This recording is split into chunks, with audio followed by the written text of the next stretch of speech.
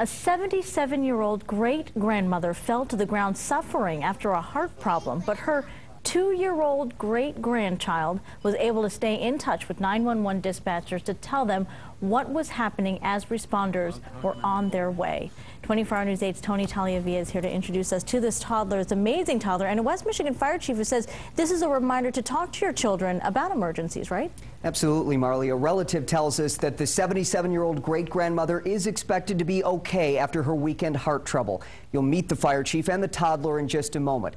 The chief tells us information is, of course, critical in an emergency. And in nearly 3 decades of experience, he's never seen a child so young able to tell a dispatcher so much.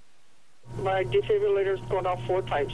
The 77-year-old was able to give that critical information to a 911 operator along with her address. But then the dispatcher heard sounds of pain, and Virginia Claflin could no longer communicate. Are you okay? Virginia? Virginia? That's when a distinctly young voice came on the line. Hi. Hi, what you doing? Aliya Carrasco had picked up the phone her great-grandmother was on. She was telling the dispatcher what she could see. I'm not falling down. Did Grandma fall down? Yeah. Is she still awake or her eyes open? No. Her eyes aren't open? Does it look like she's sleeping? Yeah. Tell Grandma that we have help on the way, okay? Okay. Go open the door for them when they get there. Yeah. Okay. You can hear the firefighters arrive on the dispatch recording. Hello? Hi, where's Grandma at? Yeah. She directed responders to her baby brother and her sleeping great-grandfather before hanging up the phone. All right, bye-bye. Okay, bye-bye. Isn't that awesome? The North Muskegon fire chief says he's impressed in part by just how young Aliya is. 2. 2.5 to be more exact.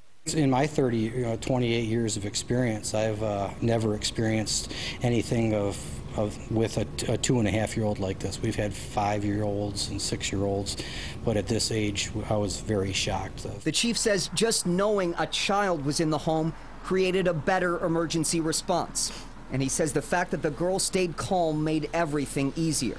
Aliya's mom, Alicia Simzik, says she's impressed too, but not necessarily surprised. That's pretty typical. She loves talking on the phone. The fire chief says what happened can be a reminder for families to talk about emergencies, for children to know their addresses and what 911 means. He says the department already starts talking to kids when they are daycare age. I don't think it's too early for them to start learning now. Aliya and her mom were visiting from California, so the toddler may have not known the address at her great-grandparents' home. But Mom says the family has talked about who the police are and who firefighters are. And yesterday, the fire chief came by the home to give Aliya a gift. Hey, this is my baby. Did a fireman give it to you? Yes. If you didn't notice, that doll comes with the doctor's stethoscope. The girl's mother tells us that the great-grandmother was set to move to a Grand Rapids hospital today for minor surgery, but she's expected to be okay. Marley?